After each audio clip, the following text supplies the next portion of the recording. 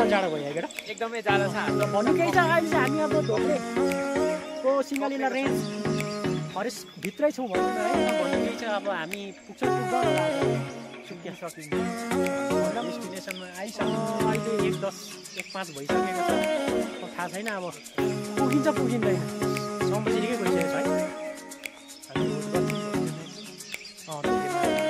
बसेर त्यति चिया अब चाहिँ हामी लगभग आइपुगेको छौँ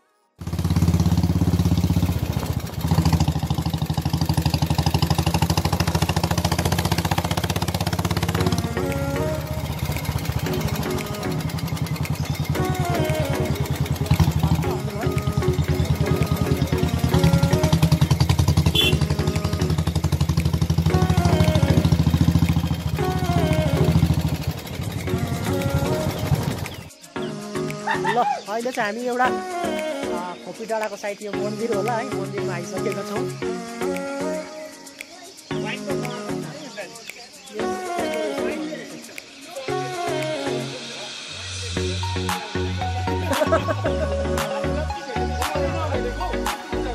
तर फेरि त्यसै पनि त्यो राम्रो पुग्छ क्या।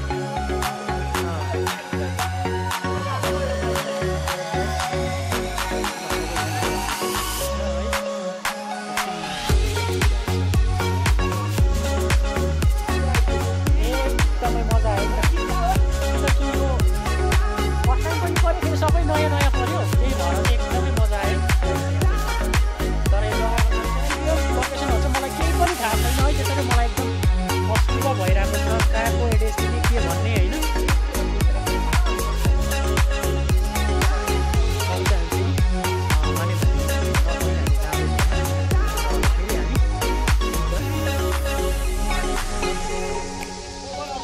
कुनै प्रब्लम हुन्छ नि त फेरि कहिलेकाहीँ, त्यही त भन्नु खोजेको त मैले होइन हौ। साउन्ड पोल्युसनमा पक्रिन्छ कि भन्ने कुरो नि कहाँ रेडिएट हुन्छ भयो हाम्रो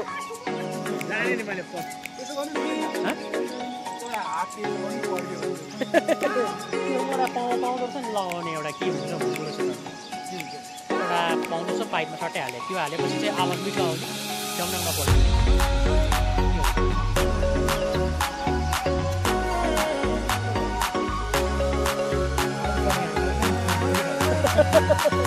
अब एकछिन बेला आइपुग्छ।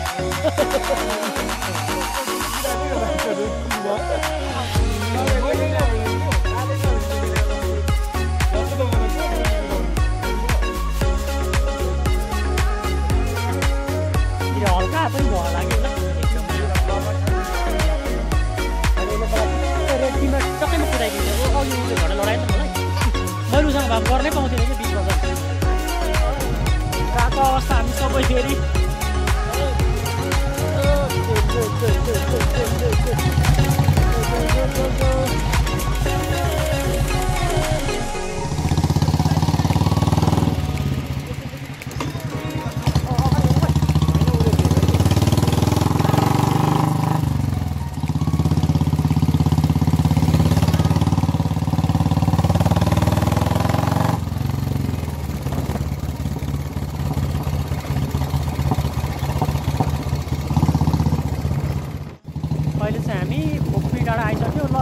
ल्यान्ड ओभर हिल किङ हेर्नुहोस्, हिल किङ ल्यान्ड ओभर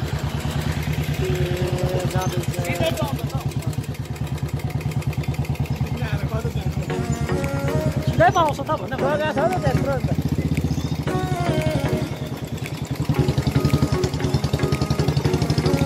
खोपी डाँडा है, फर्स्ट टाइम हो खोपी डाँडामा चाहिँ। अब चाहिँ माने भन्छ कि ल यो माने भन्ने होइन, अब चाहिँ सुरु भएको।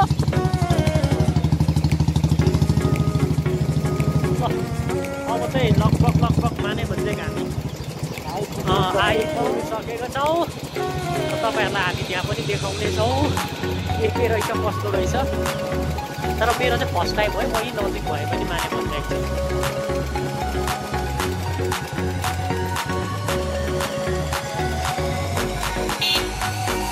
कन्सल्टेन्सतिर ड्याममै आउँदैछ।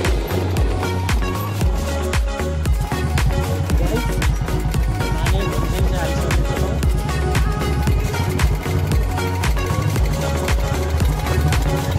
गाडी एकदम ज्यादा भइरहेको छ। बाटोको त्यो चाहिँ आउँदै झर्नुपर्छ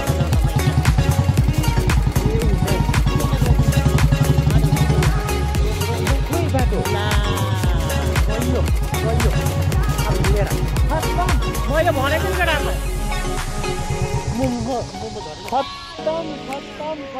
खत्तम। ओहो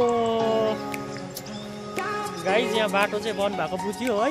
भन्नु चाहिँ यहाँ सबैजनाले खुल्लै छ भनेर भन्दै थियो, तर बाटो चाहिँ एकदम बन्द रहेछ। यो चाहिँ बाटो चाहिँ कहाँ पऱ्यो भने माने भनेको यो सदा भत्किरहने बाटो हो। गाइज हेर्नुहोस् त, यस्तो रहेछ अवस्था चाहिँ। आहा कहाँ केटो जुत्ताले भाँगा रहेछ नि हिँड्नु, पुरा डुब्ने एकदमै किचड ज्यादा भरिएको रहेछ र यहाँ चाहिँ अब हिँड्ने त कुरै छैन रहेछ गाडी हेर्नुहोस् यस्तो छ बाबा हिँडेर जाने त कुरै छैन यहाँको मान्छेहरू चाहिँ यो अवस्थामा आइरहेको रहेछ र हामी चाहिँ जोरपोखरी जाने प्लान गर्छ तर अब यो चौपट भयो किनकि हेर्नुहोस् आएको रहेछ यो आएर यही आएको कारणले अब हामी चाहिँ यहीँबाट फर्किनु पर्ने खालको समस्या दिएको गाडी हेर्नुहोस् एकदमै डेन्जर रहेछ अवस्था हेर्नुहोस् यताको गाडी नै रहेछ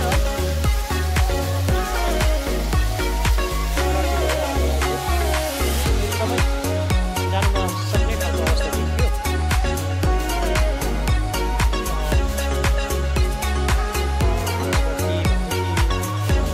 फाइनली अब हामी चाहिँ यहीँबाट फर्किने अवस्था आयो एकदमै क्या छिर्नु एकदमै सक्दैन किनकि जुत्ता फुकालेर गयो भने मात्रै अवस्था चाहिँ त्यस्तो रहेछ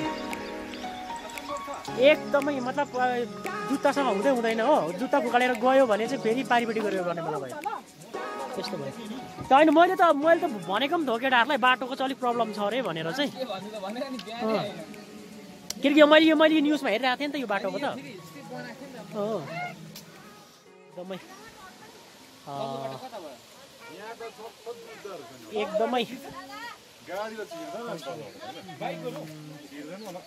बाइक पनि छिर्दैन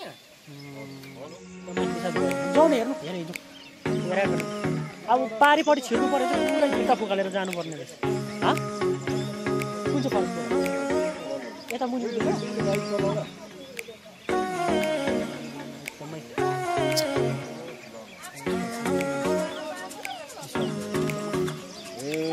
एकदमै एकदमै जग्गा छैन नि त भयो पारिपट्टि त्यो मतलब मान्छे छिरेर हिँड्यो नि त मैले देखेँ यस्तो हिँड्यो त यस्तो किचड कसरी नागेर जाने त अब उता फुटबल म्याच हेर्नु जाला जस्तो त भयो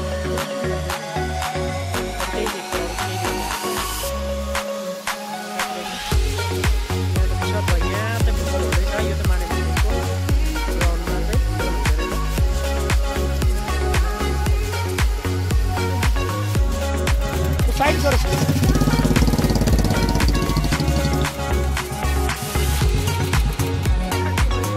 एकदम अब चाहिँ जहाँ पुग्नु थियो त्यहाँ पुग्नै सकिएन हो हामी चाहिँ